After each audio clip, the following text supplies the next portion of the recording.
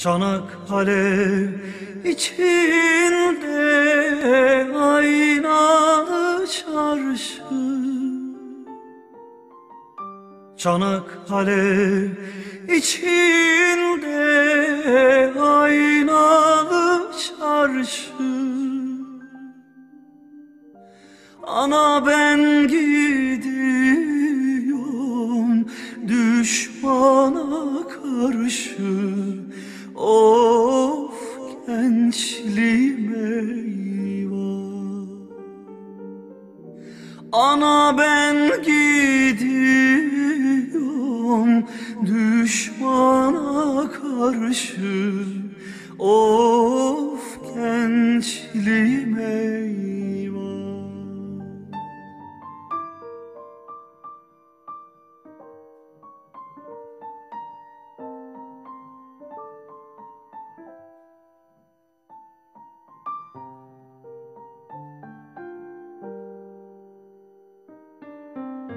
Çanakkale içinde bir uzun selvi,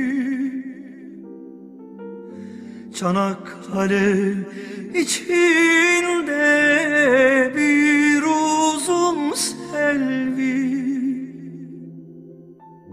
Kimimiz nişanlı, kimimiz evli, of gençliğime eyvah. Kimimiz nişanlı,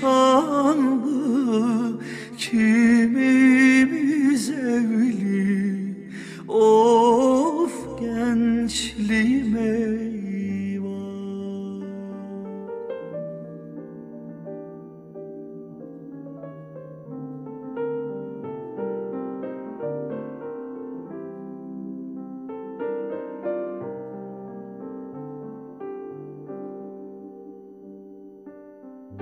Çanakkale içinde vurdular beni, Çanakkale içinde vurdular beni. Ölmeden mezara koydular beni, of gençliğime eyvah. Ölmeden mezara koydular beni, of gençliğime eyvah. Evet. Kolay kazanılmadı bu vatan. Her karışında, ama her karışında hep acı, kan, cefa var. Mehmetçik. Onlar için ölüm ne ki? Şerbet içmek daha kolaydı. Hatta ölmeden önce kendi cenaze namazını kılmak. Bunu başka bir millette duymadım. Olur muydu? Olurdu elbette. Çanakkale'de sık sık. Kirte muhabereleri sırasında bölükler arka siperlerde hücum sıralarını beklemektedirler. Ön siperdekiler ileri fırlamış boğuşuyorlar. Yüzbaşı hücum için emir bekliyor. Bütün asker süngü takmış, tüfeğini sımsıkı kavramış, siperden fırlamak için hazır, sinirler gergin. Bütün dudaklar kıpır kıpır dualar okuyor. Kelime-i şehadet getiriyor.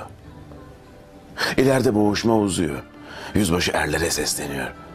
Evlatlarım, aslanlarım, biraz sonra Allah'ın huzuruna varacağız. Abdestsiz gitmeyelim. Hadi toprağa ellerimizi sürüp hep beraber teyemmüm edelim. Abdestler alınır. Bekleme devam etmektedir. Biraz sonra yüzbaşı, çocuklarım, sanıyorum biraz daha bekleyeceğiz. Önümüzde biraz daha zaman var. Az ötede arkadaşlarımız şehit oluyor. Biraz sonra biz de olacağız. Hadi vakit varken kendi cenaze namazımızı kendimiz kılalım. İşte kıble karşımızda. Arkadan Oflu Ali Çavuş bağırır. Er kişi niyetine. O gün yapılan hücumda kendi namazlarını kılan pek az kişi sağ kalabilmişti. Orada seslenilen er kişi onlardır ve onlar gerçek erdirler. Çanakkale hikayeleri hiçbir zaman bitmez. Sanırım bunu 100 yıl sonra da tekrar anlatacağız. O insanlık hikayelerini. İşte bu şiddetli muharebeler sırasında ve siperlerin birbirine yaklaşık 10 metre kadar yakın olduğu, ölümün de bir o kadar kol gezdiği zifiri karanlık bir gece.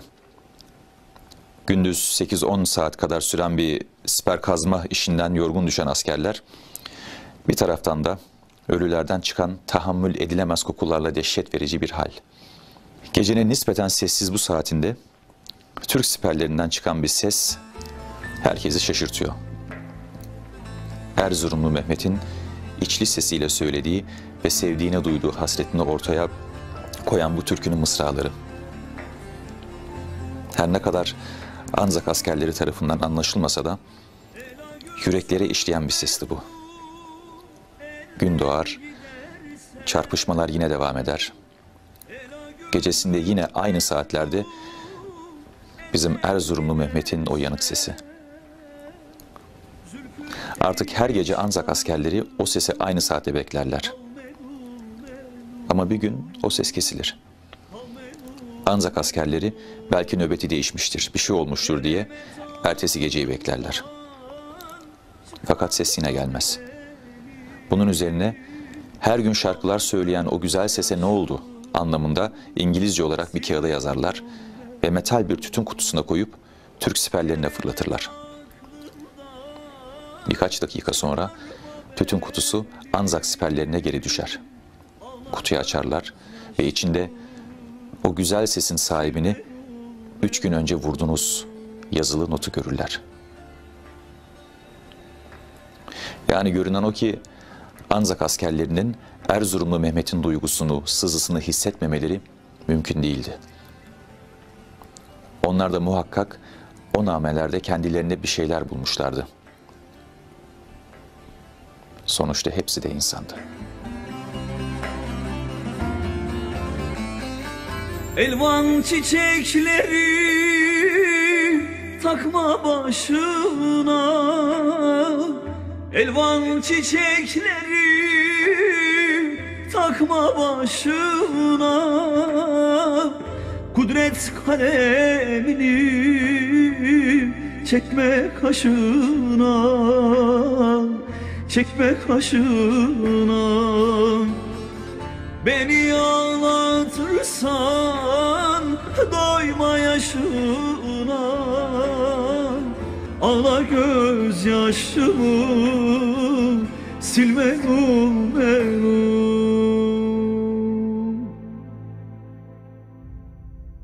13 Mayıs 1915'te İstanbul'dan Arıburnu'na sevk edilen 2. dümenin çoğunu o zaman İstanbul Lisesi öğrencilerinin de aralarında bulunduğu Darülfünunlu gönüllüler oluşturuyordu.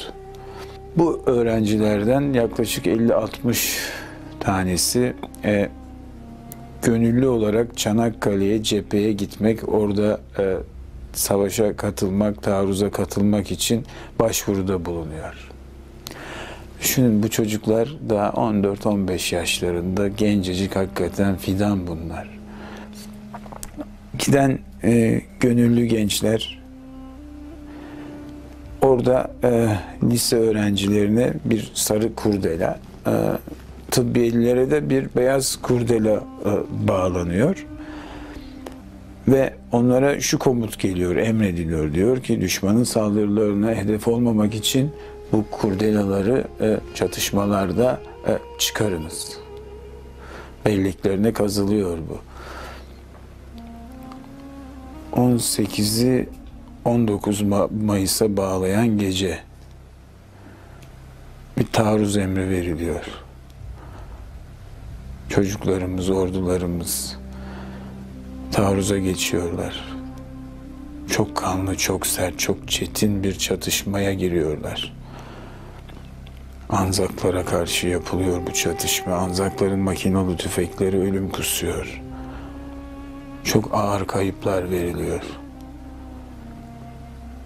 İşte çiçeklerimizin koparıldığı, çiçeklerimizin söndüğü gece o gece. Çocuklarımız şehit düşüyor orada. Anacıklarının yüreği düşüyor, gönlü düşüyor. Siperlerine gittiklerinde bu çocukların siperlerinde sarı kurdelalarını görüyorlar. Hepsi emre itaat etmiş, bırakmış, çatışmaya, taarruza kurdelasız katılmış, girmiş ve kurdelalar orada. Yalnız bakıyorlar, kurdelaların üstünde bir şeyler var. Dikkatle eğiliyorlar falan. Orada bir yazı var. Siyah kalemlerle çocuklar yazmış oraya. O yazının üstündeki mukaddes ibare şu: vatan sağ olsun. İstanbul Lisesi.